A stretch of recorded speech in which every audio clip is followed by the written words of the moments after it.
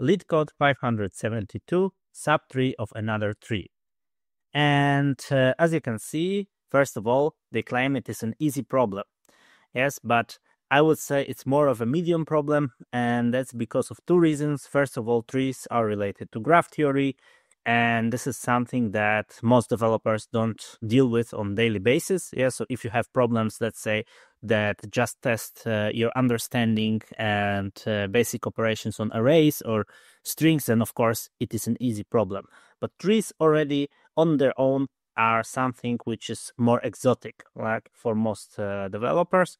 So to have a really easy problem with trees is a bit hard, I would say.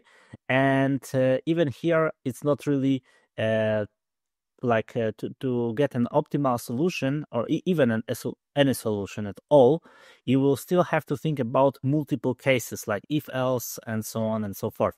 Yeah, so based on this, I would say that it's more of a medium problem, and all I'm trying to say is if you failed to implement it on your own, then don't worry, because there are definitely medium problems that are easier than that easy.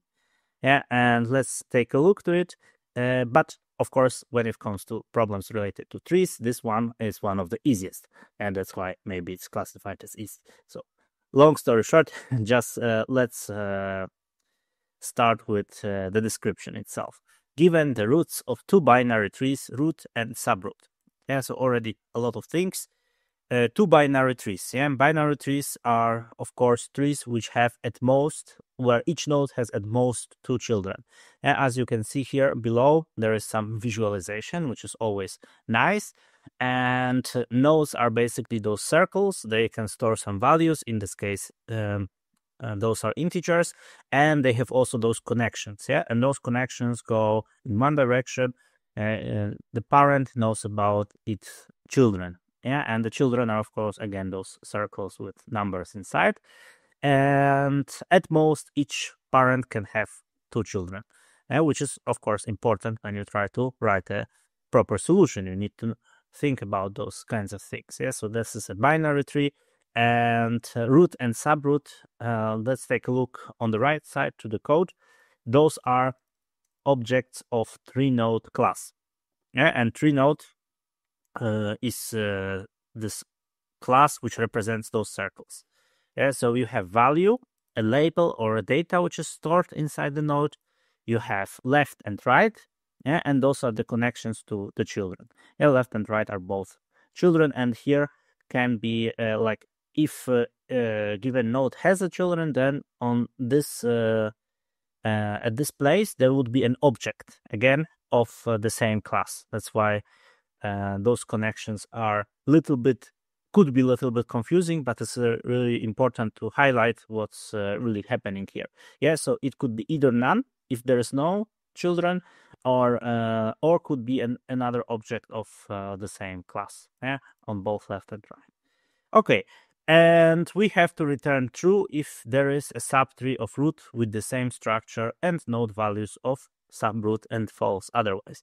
Yes, a true false basically means that output is Boolean, which in most cases makes lives easier than, let's say, creating some arrays or gathering some objects and returning them when the output is either integer or binary. It's usually or Boolean. It's usually the easiest out of all possible options.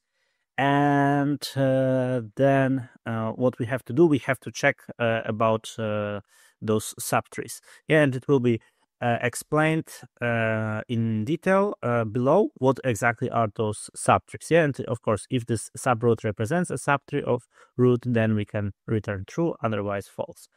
And here they explain further. A subtree of a binary tree called tree is a tree, and usually when they highlight words like this, then they represent something from the code. But in this case, no, there is no structure called tree itself. Yeah, so it's just for the sake of this short explanation. But here on the right side, there is no such structure called tree. We will only operate on nodes themselves.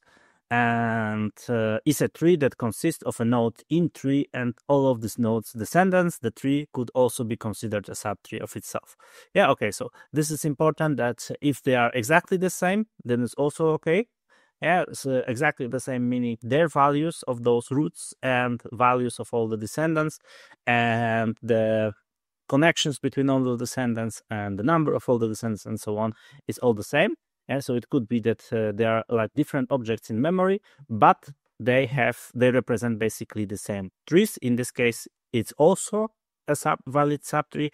And the second thing is that once we start a point from which the subtree starts, all the descendants have to match up until the end. And this will be explained here between those examples. So let's take a look here. We have first example, root, the bigger tree, or the tree that can theoretically be bigger, that is built like this, and a subroot subtree which looks like this. And in this case, it's valid because once we find a node which can potentially start to a subtree similar to the one that we try to check. So here is 4, and here is 4 as well. Then all the descendants, below have to also match. And here it's 1, here is 1 as well, 2, 2 as well. Everything matches, we return true. But here is a very similar case, second example. And as you can see, there's also 4, 4, 1, 1, 2, and 2. But this is not a valid subtree because it has one more descendant. Yeah, so once it starts, everything below that has to match. Yeah, but it can start in any point in the tree, which is something that we have to remember. And here, this representation has nothing to do with the code. Yeah, so we will not have the input given in such list of integers. There will be already objects of this class, and we just have the first object, and we move through the tree by traversing those left and right connections. Yeah, so this is just a little bit misleading, and we will not have input given in such form. So let's now try to think about it for a second, and let's copy that and try to figure out a solution.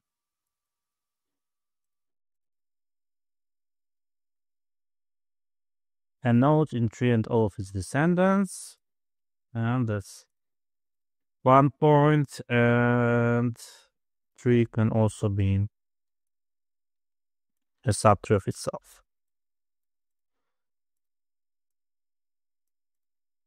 That's the second point. It's worth remembering.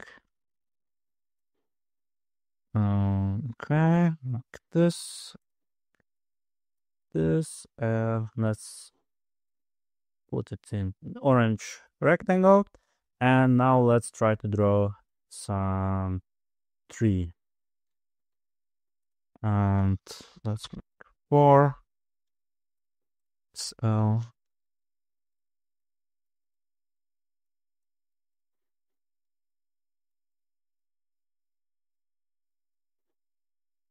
and how it works, 3, 4, 5,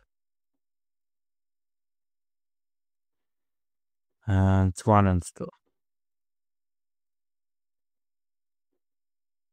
Now let's add the connections. So go from here, we have 2 children, and that node 4 also has 2 children. And basically, to find whether a tree is a subtree of another tree, we will have to implement certain checks. So the most low-level check will be to compare if 2 nodes are identical.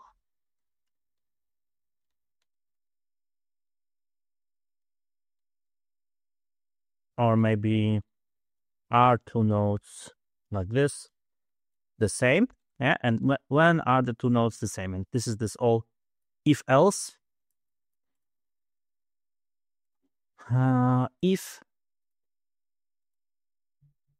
If both are none,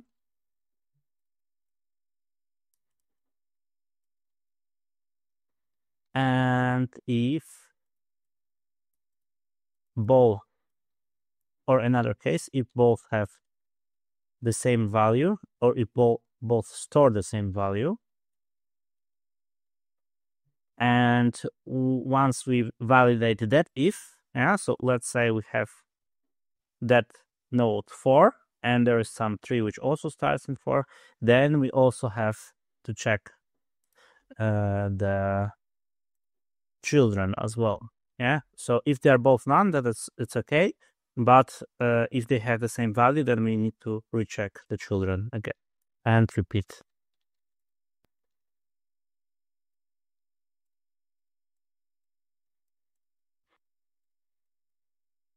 If we can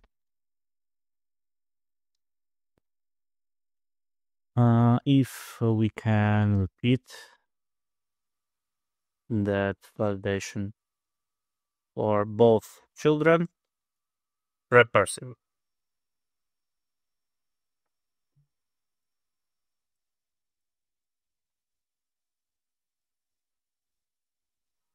So, okay, wanted to make sure that it's correctly written. Okay, and then how to check if the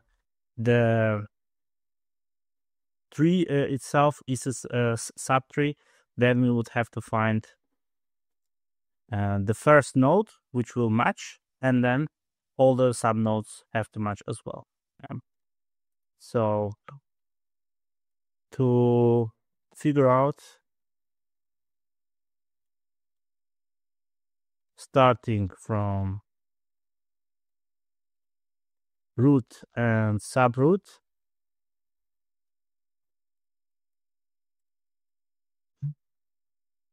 whether we have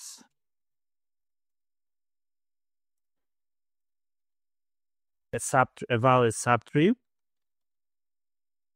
we have to find first matching node, and then validate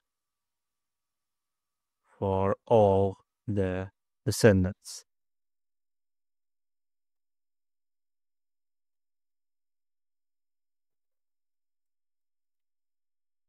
Yeah, so basically, once we have both, let's move this down. Let's make it like this. The same tree, and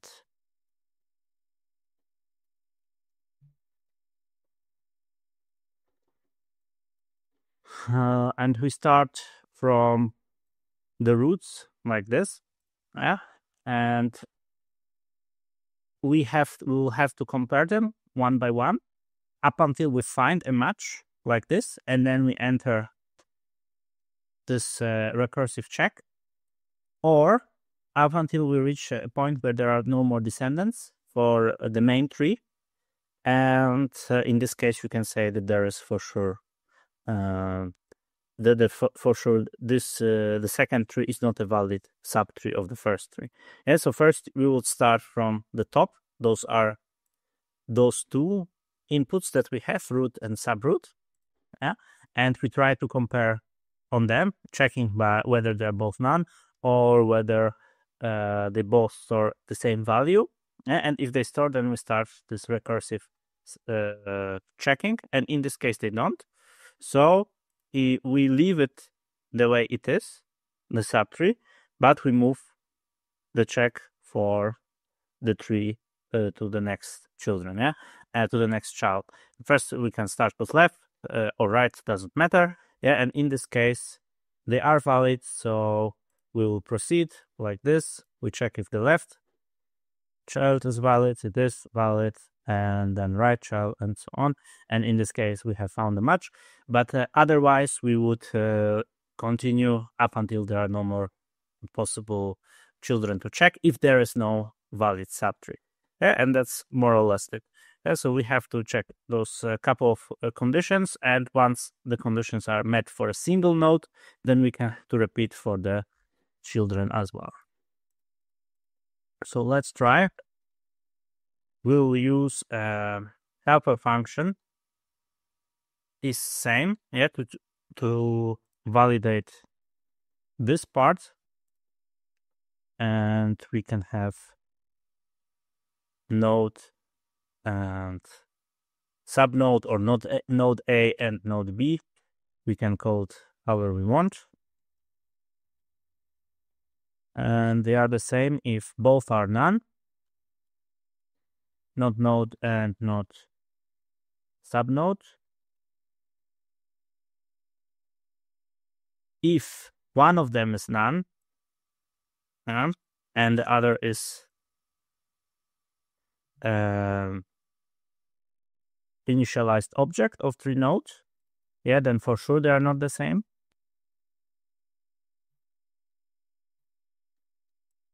And the next check is whether their values are the same, yeah, and the values are stored under val. So if node val is not equal to subnode val, then also return false. Otherwise, return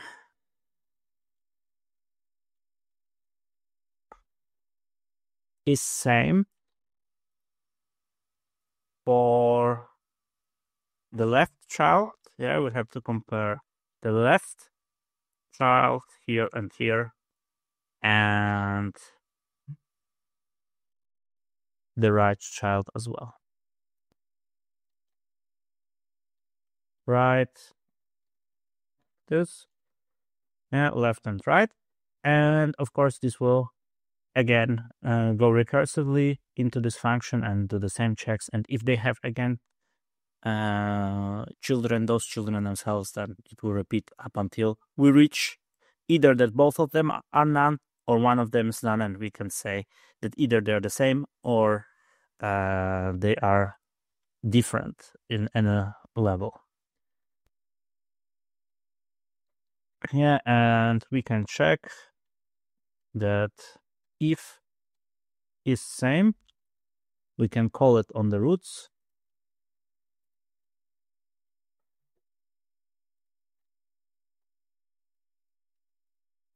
If already the roots are the same, then for sure one is the subtree of another. Now we can return true.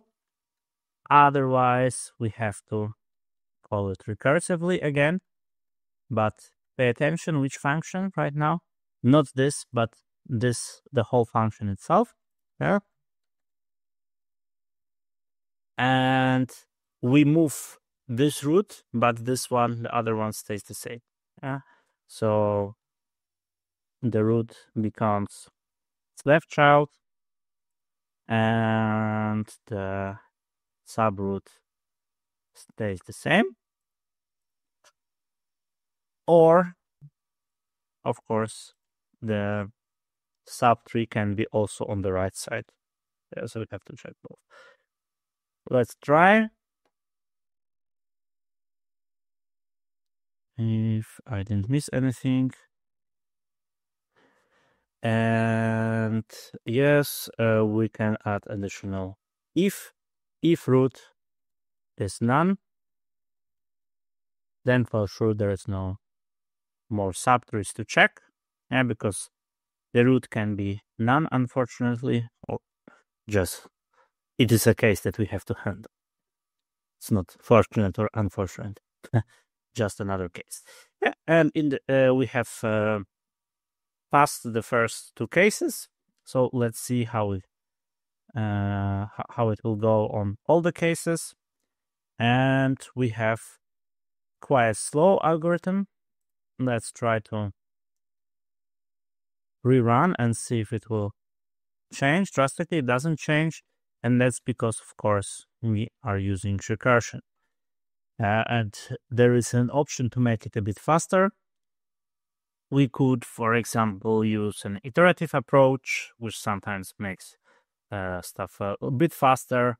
We could also try to serialize it to a string and then do comparisons on strings. We could also, for example, what else? There are more advanced algorithms like KPM algorithm and so on.